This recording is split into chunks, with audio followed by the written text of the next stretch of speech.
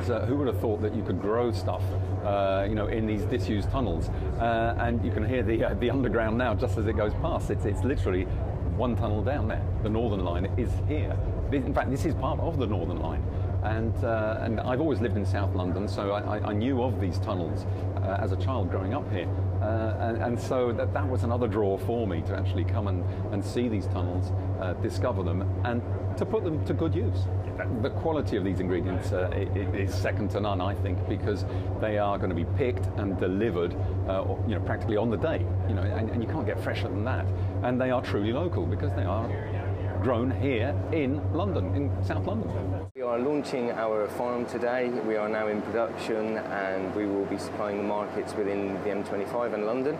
And we are growing herbs and salads 100 feet under London, under Clapham. And why are we doing it? We are bringing food production back into the city. We face a lot of challenges with population growth. And obviously we have a finite amount of farmland out there. So if we can find new areas for food production, that's why we're growing down here in a tunnel.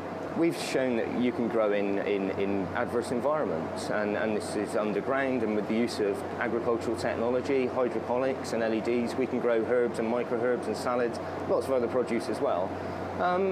Is it a model for the future? There is definitely a movement in terms of urban growing and taking that pressure off agricultural land.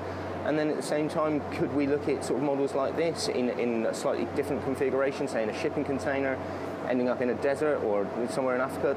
Yes, the technology is there to achieve it. So yeah, that's a potential model for the future. But this is a similar kind of hydroponics and LEDs. This is what NASA are looking at for Mars in the future.